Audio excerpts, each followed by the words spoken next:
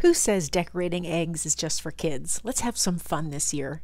You'll need wooden eggs, some craft paint, and gesso. You'll also need sheets of gold leaf and gold leaf sizing.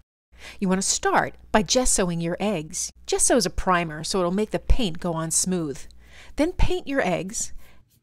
I used 2 colors for each egg and they came out beautifully.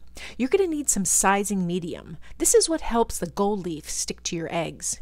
You just paint it on like it's paint. It'll dry clear or cloudy depending on the formula, and it gets tacky. Now it's ready to add your gold leaf, and this is where it gets really fun. Gently, and I mean really gently, just brush that gold leaf over. Wherever you have that sizing medium, that gold leaf will stick, and you can rub off the areas that don't have the sizing medium. And when you're done, you've got these gorgeous eggs. Give them a clear coat of varnish, and they are ready for display. How beautiful!